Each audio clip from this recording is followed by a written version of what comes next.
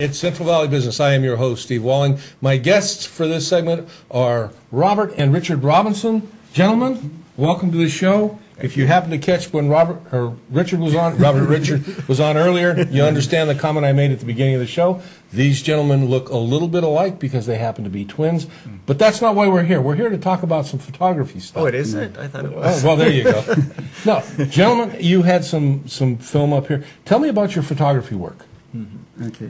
Well, we have a business that we call the Robinson Twins, obviously named after us, and we do video work and we do photography, nature and outdoor recreation.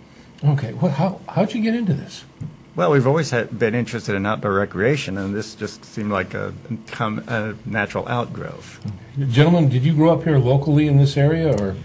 No, we grew up on Air Force bases. Did you really? A lot of places. We actually were born at Castle Air Force Base. Oh, well, that's somewhat local. And just knew as we were growing up that we were going to end up in California eventually. Yeah. And we did. So from the time we were born, we were then moved to, the reason why we were in Castle Air Force Base is our dad was here for B-52 flight training. Oh, okay. Then they sent us to Maine, right. Then to Georgia, then to Massachusetts, then to Okinawa, and then to North Dakota. Wow. And then he retired and we came back to California. You came back here. All right. Where in this whole travel scenario did you two really pick up the photo bug? We went to, when we lived in North Dakota, we took a trip to Yellowstone and Grand Teton, and when you're seeing that, you just have to have something that's pretty awesome, yeah.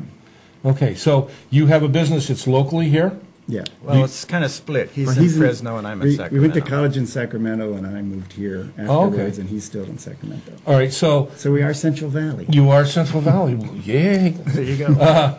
Listen, then you don't actually have like a storefront office type of thing. It's an online thing. It's an online thing. Right. So I'm assuming if I go online and look you up, I can see examples of your work. RobinsonTwins.com. RobinsonTwins.com. Is that one of the pictures there, Bill? Yeah. Want to put that up there? Oh, yeah. Let me talk about that one. Talk about that one, if you will.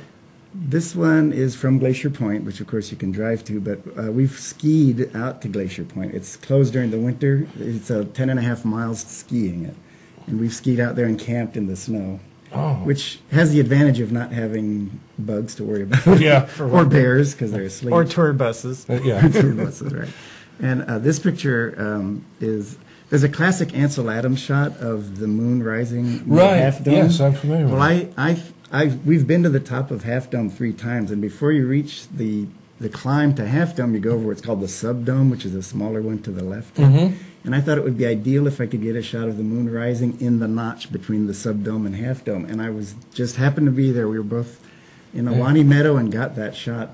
Just perfect timing. Which brings up a lot of people don't understand what it takes to get that shot. Mm-hmm. Yeah, it takes a lot of persistence. It's not like you just go out there, set up, and it's time of year. It's the whole thing. Mm-hmm. Right.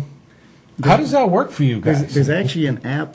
We were talking about smartphones. There's an app called TPE, and it shows you the position. It stands for the Photographer's Ephemeras.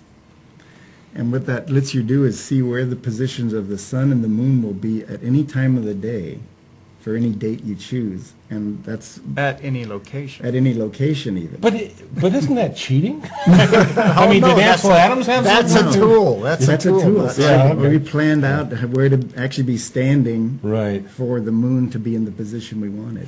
Well, that's great. Okay, now let's get down to the business part of the business. Mm-hmm. You hire out, obviously. What type of events or things do you do your work actually, for? I've done weddings, but that's not our main focus. Is the outdoor recreation. Okay, so your outdoor stuff it's stuff that you do, you produce, you frame, and you sell the images themselves. We have a blog.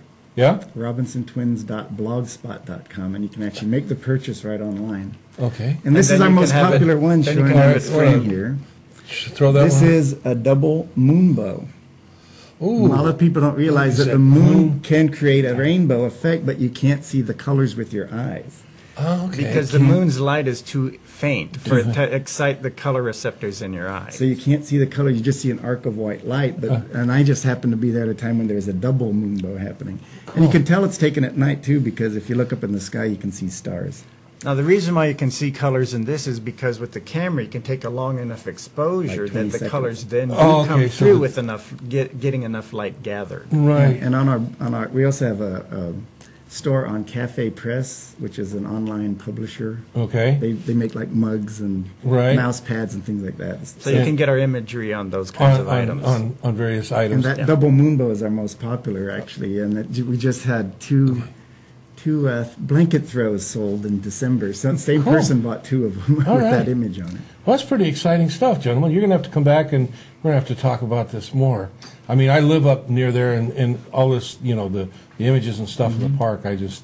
Well, I've been there 120 times. Well, that's great. And since we grew up on Air Force Base, I meet people in Fresno occasionally who have never been to Yosemite. I'm like, what Now, are you isn't waiting that- for? Yeah, all right. Well, listen, Richard, Robert, Yeah, you Robinson got it. twins. Yes. They got some great stuff. Look for them online. We'll see you when we come back.